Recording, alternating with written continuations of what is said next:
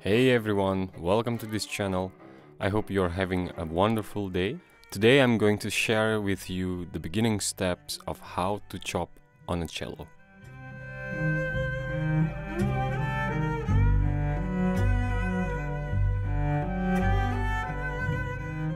Chopping is an extension of a rhythmic pattern in string instruments.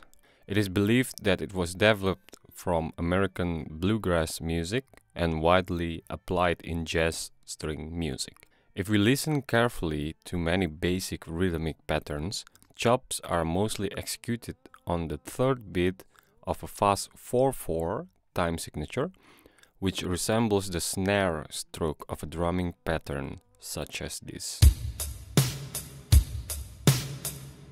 Or this.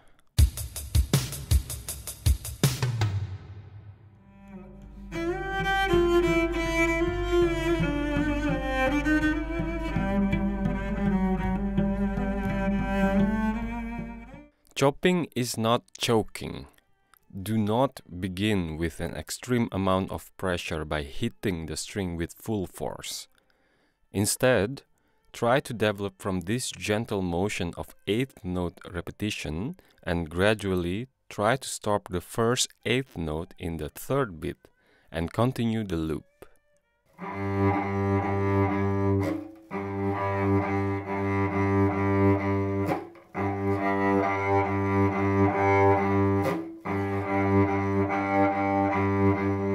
Keep in mind that chop will be very effective to play from the frog area of the bow.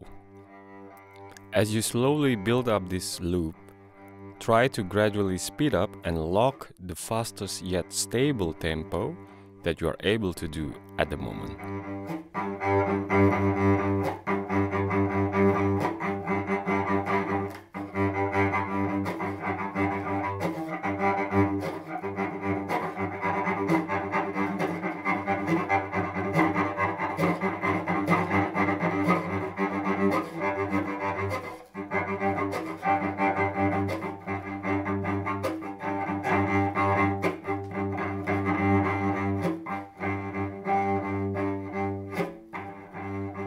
Remember to always loosen your wrist, arm, elbow and shoulder. In the end, chopping is fun, light and exciting.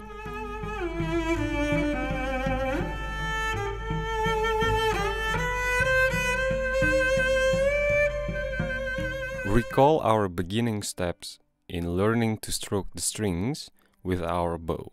Every string has a different angle of arm and elbow to adapt with. This goes the same with chopping. Build up the routine of practicing from less difficult to the most difficult, which is, in my opinion, from G, D, C, and finally A string. Take the same pattern as in the previous chapter and apply it to each individual string.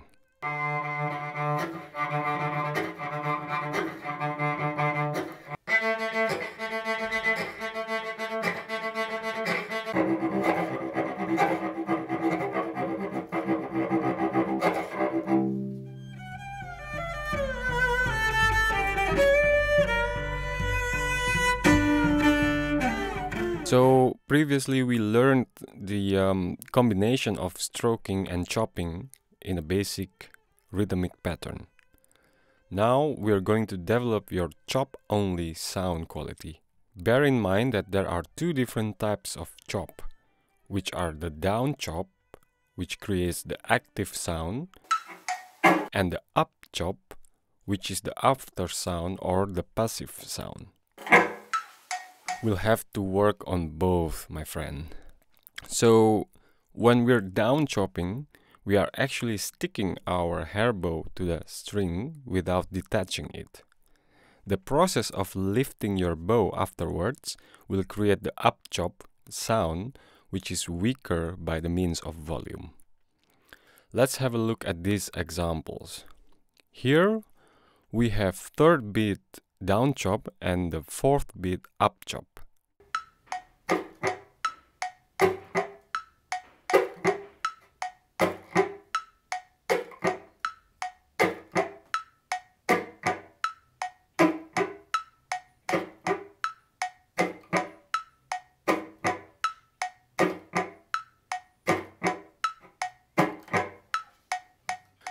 Another example is a fast escape, which we will have the third beat down chop and immediately up chop.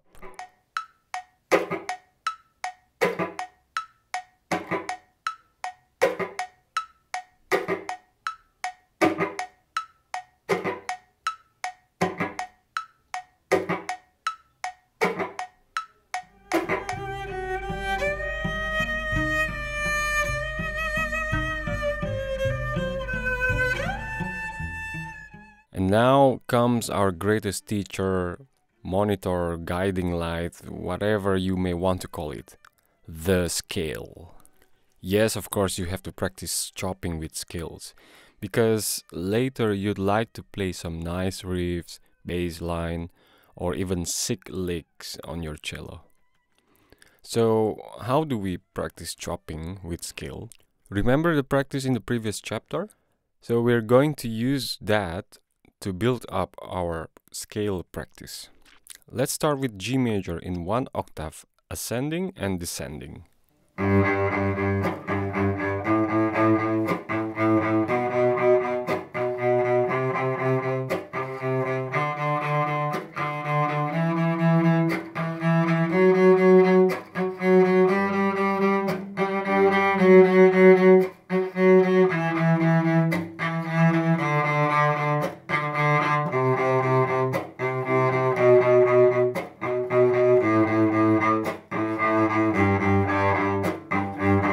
Continue this practice with C major in 1 octave and then D major also in 1 octave.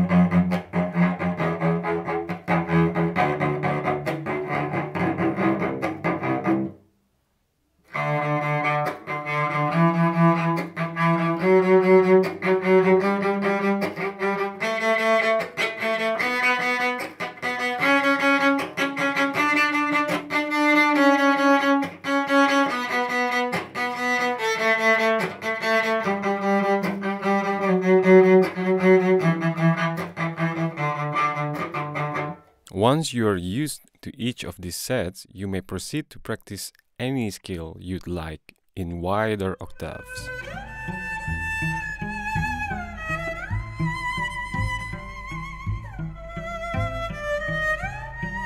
Those are the very beginning approaches on how to chop on a cello, in my opinion. There are endless ways of approaching it. Please take your time also to listen and study from many other channels or cellists out there about chopping. I'll leave the link to their channel in the description below. Feel free to download the PDF file of each practice transcription, also in the description below. Thank you very much for watching. If you find this channel is bringing values for you, please consider subscribing. See you in the next video where I will share about how to improve your chop. Thanks guys, take care and have a wonderful cello day.